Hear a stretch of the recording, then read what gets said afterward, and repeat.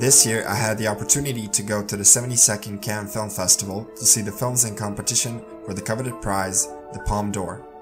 I was there only for a couple of days, which wasn't enough time to see every single film, but hey, at least I was able to attend the biggest film festival in the world and meet some cool people. I wanted to share my thoughts and first impressions on some of the films I did get a chance to see before they are released into the world. Parasite, the newest film by the Korean filmmaker Bong Joon-ho, won this year's top prize, the Palme d'Or, at the 72nd Cannes Film Festival. I almost missed the screening of this film, but luckily my Cannes roommate got in line and saved me a spot. Thank God for that, because otherwise I would miss my favorite film at this year's festival.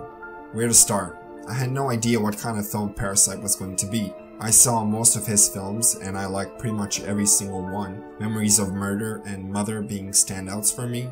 He isn't someone who pigeonholes himself into doing only one type of film. Each new Bong Joon-ho film is its own thing, but they still share a common thread of thought-provoking drama and biting comedy. In Parasite, all of that culminates in a soaring and unforgettable cinematic experience, which is funny as much as it is dramatic. When I first saw the poster for the film, it kind of reminded me of Dogtooth by Yorgos Lanthimos. It looked like some kind of an art film rather than a comedy, but it turned out great because I went into the theater totally clueless. Parasite's story follows a poor family living in a very dilapidated basement-like apartment in Seoul, Korea. What Bong does well is he doesn't make a sappy introduction to the family. Instead, he throws us into their everyday, humorous, and at times very relatable life. He exposes us to their characters first: the zany brother, strong-minded younger sister, goofy father, and the sturdy mother are all doing their best to keep the little roof over their head that they have.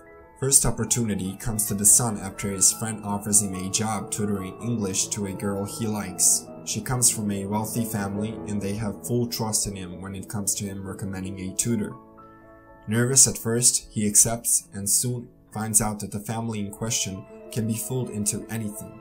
That opens up more doors for the other family members, and I will leave you with that. This film is a roller coaster ride through and through. It's full of twists that you can't expect, but ones that feel organic and relevant to the story at the same time. It is shocking, intelligent, and scary at times, and it all flows so well thanks to the marvelous script and brilliant acting. The actors are required to show us a whole gamut of emotions that both endear and revolt. There is a sequence somewhere in the middle of the film which was so tense and so astoundingly crafted that after it was done, the whole theater got up and started clapping and cheering with joy. It was one of the most fun times I've ever had at the cinema, and the whole time I was watching it, I kept thinking how I'm going to recommend this film to everyone I see. Without a doubt, this is a film which will be loved by everyone because it has everything a great film requires, and just when you think you got a hang of it, it goes in a completely different direction. By the end of the film, you understand why Bong waited for so long to present us with the film's main message. He doesn't want to force feed us the message. It comes out of the characters naturally, and that's why it hits everyone who watches it in such a powerful way. At 2 hours and 12 minutes, it is one of the longer Bong Joon-ho films, but the pacing of the film is done so well that it never feels like you've been sitting at the cinema for that long. Parasite is an exciting film that deserves all the praise it's getting and is yet to receive, and I can't wait to see it again. The last film in competition for the Palme d'Or that I saw was a Chinese film called The Wild Goose Lake. It was a film I heard some pretty good things about, and I was looking forward to seeing it, and I have to say that it was the worst film I saw in Cannes this year. On a first glance, it seemed pretty great. I liked the opening shot and I loved the cinematography pretty much throughout the whole film, but somehow everything else was unbearable. I saw the film and I can't even remember its plot, any of the characters, what they were doing, and why they were doing it. I felt like I was staring at a blank wall for 2 hours waiting for the paint to dry. I feel like I can't even give a proper review because it just didn't stick out in any way, shape, or form for me. The film is some sort of crime drama about gangsters and police, I guess. I never had an experience like this in a cinema, I swear. At one point in the film, I wanted to just walk out because I could not penetrate this film from any standpoint.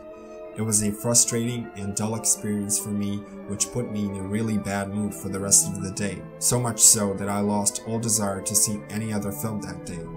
After the screening, I heard some people echoing my thoughts about it, and I felt better because up to that point, I felt like I was the only one in that theater that didn't get it. I don't want to say that you shouldn't see it. I mean, definitely give it a chance, but I do want to say that it was definitely not my cup of tea. I didn't care for any of the characters, I was bored, and I fell asleep a couple of times during the screening. There was nothing exciting, dramatic, or thrilling in the film, and it was a crime drama, a genre which I personally love. Maybe it's a cultural thing, like maybe it makes more sense to people from that part of the world. It's very hard talking about it in this way because I don't feel like I got the full experience.